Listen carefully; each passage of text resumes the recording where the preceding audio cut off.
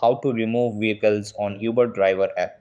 Hey guys, in this video, I am going to show you how you can remove vehicles on Uber driver app. So make sure to watch this video till the end and let's get started.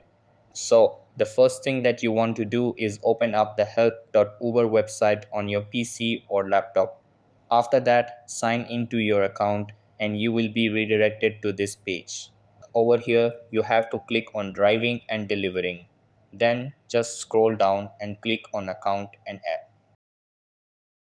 After that, click on updating your vehicle.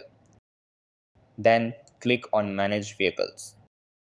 Over here, you have to click on delete a vehicle from my account and click on next. Here, you will be able to see all the vehicles that you have added to your account. So just select the vehicle that you want to remove or delete from your account and click next. So that's how you can remove vehicles on Uber driver app. That's all for this video.